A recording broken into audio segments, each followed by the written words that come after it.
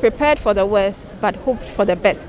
And in our expectations, we were hopeful that this petition would be dismissed.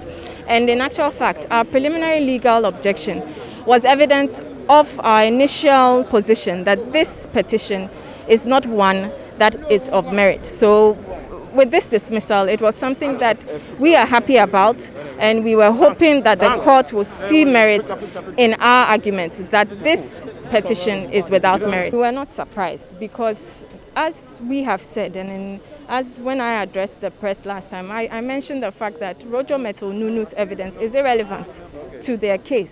And I share the same view that Dr. Peter White's evidence was also not relevant to the issues at stake. Every interview that I grant, I read the issues, the 5 issues that were set down for trial.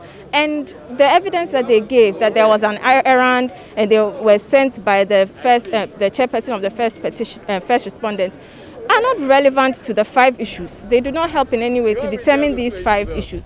And as such, I was not surprised when the court stated that it was only PW1 who was a relevant witness, and to use the words of the court, that it was fanciful evidence that PW2 and PW3 gave.